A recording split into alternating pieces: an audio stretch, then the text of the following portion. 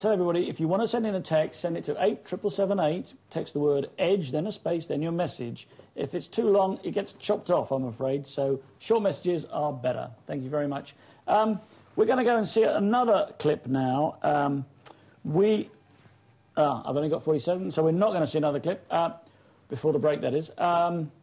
William, can you give us a bit of insight into Building 7? You know, there have been people saying that it was brought down by the flames of fires that were burning as a result of the World Trade Center. Is that possible? Well, if it were possible, it's never happened before, except for Tower 1 and Tower 2 that it felt, you know, earlier in the day. This is the thing, when it first happened, that very first day that it happened... Okay, William, I've got to break you now. We're going for another break. Once again, if you'd like to text in your messages, do it soon. See you after the break. Thank you very much indeed.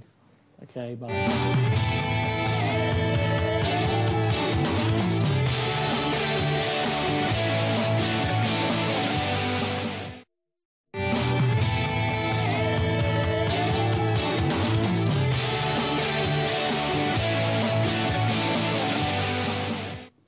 Welcome back to On the Edge, and tonight we're talking about 9/11 in Plain Sight, the film about what may really have happened on September the 11th, 2001. We're going to go straight to another clip from the film, which, by the way, we're showing live here. I beg your pardon, we're showing the film for its UK television premiere on the 22nd of October. That's 22 October at 8:30 p.m. That's well worth watching. But here's another clip from it. On April 15th of 2004, we received a news release that alerted us to a website that was entitled www.letsroll911.org. Phil Jahan, the webmaster for this website, had taken the video clips that you've just seen and slowed them down and examined them frame by frame, and what he found was astounding. There are several different anomalies that need to be examined and questioned. First of all, what is attached to the bottom of the plane that hit the South Tower? And second of all, what is that brief flash that occurs just as the plane makes impact? Now, when we first looked at this video footage, I said to myself, well, this video footage could very well be manipulated. So I wanted to check it out myself. Well, we went and found the DVD that we had purchased shortly after September 11th entitled America Remembers. This was directly from CNN. We took this DVD and put it in our machine and examined the very clip that you've just seen. Let's take a look at it. Let's take another look at this clip in slow motion, but before we do, keep in mind that sometimes the best place to hide something is in plain sight. We've all seen this video clip, and there have been many publications that have taken frames from this video and published them in hundreds of magazines. Here's an example. On page 3, a full-size blow-up of this picture. And in this magazine, it was published on page 4. And on the back of this book that we discussed earlier, it's on the back cover. I suggest you all take a copy of your magazines and books, and if you have the video footage, take a good hard look. We've all got this. Now let's take a look at this in slow motion. As the plane approaches the South Tower, notice carefully the belly of the plane. There appears to be something attached, and just as it hits the building, there's a flash. Let's take another look in super slow motion.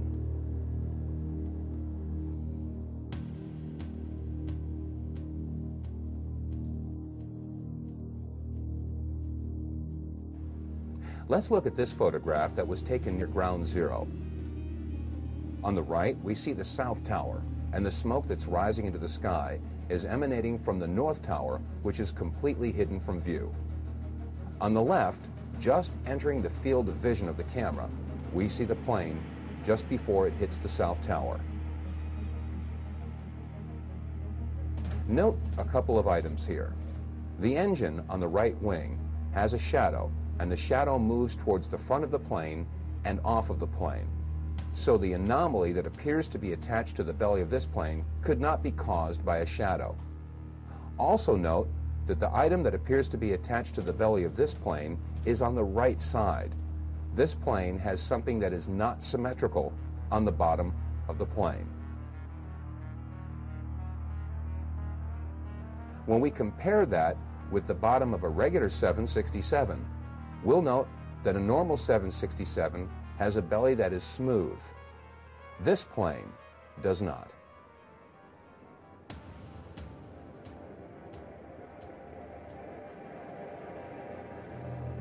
In the summer of 2003, in Barcelona, Spain, a publication by the name of La Vanguardia did an investigative report on the plane that slammed into the South Tower. After a thorough digital image analysis performed by a Spanish university, the investigators came to the conclusion that the anomaly was three-dimensional in nature and could not have been caused by shadows or reflections. Question: is it outside the realm of possibilities that an object of this size and shape could be attached to the belly of a plane of this type? Well, that was amazing. William, I've got a text here from a viewer who says, if the planes that hit were not the passenger planes stated, did those planes take off? If so, where are the passengers and terrorists? Well, my response to someone who says something like that is just go watch a TV program and I think you can figure it out. You know, these guys work with an unlimited black operations budget. And I'm sorry to break it to the American people, but when you want to dispose of less than a couple of hundred passengers on those planes, there's ways to do it, guys.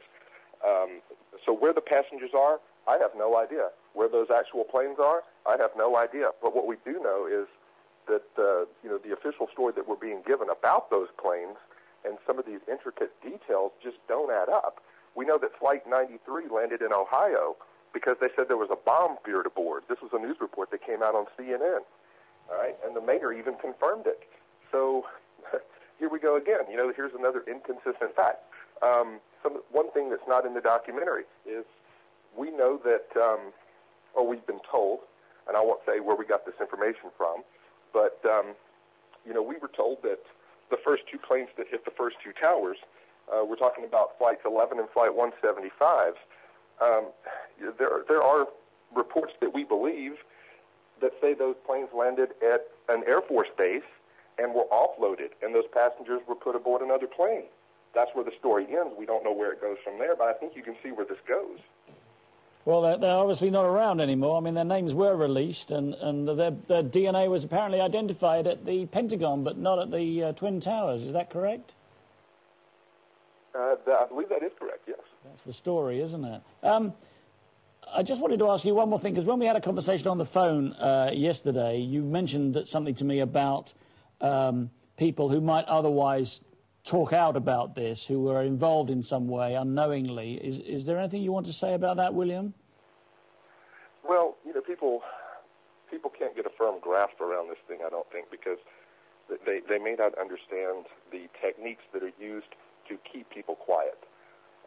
You know, there are individuals out there who will say this is too big of a conspiracy to keep quiet, too many individuals would be involved, someone would speak out by now, and that's just not necessarily true. And it's not true because, you know, I have contacts within the state and the federal government who have pointed me in a completely new direction, and I believe now that the war games that were being carried out that day, we're talking about Vigilant Warrior and, you know, those three that were being carried out. One of those in particular, I believe Vigilant Warrior, is the one where they were actually flying the planes into buildings. This was supposed to be simulated, but we know of 7 individuals who were in a room helping to remote control pilot those planes. They happened to look over at a television monitor because they were watching the ball game. They weren't supposed to have the TV, and they see, you know, a plane is crashing into the tower, and the guy turns to someone else and says, "Man, this is great special effects. We've never had this before." You know, they begin to realize very slowly over a 30-minute period of time, they've just killed all these people. They crashed planes into live targets. Okay? Those particular individuals wanted to speak out. They wanted to tell their story, but they were kept quiet by officials in our own government who ended up kidnapping the children. The youngest children from each family member was kidnapped. They won't speak out about it now. Most of them are very ill. They've all come down with the same symptoms. Sounds a lot like depleted uranium exposure or poisoning. William, so, you know, these people are slowly dying off. William, this is an extraordinary allegation. As far as I know, it's the first time it's ever been anywhere on the internet or broadcast.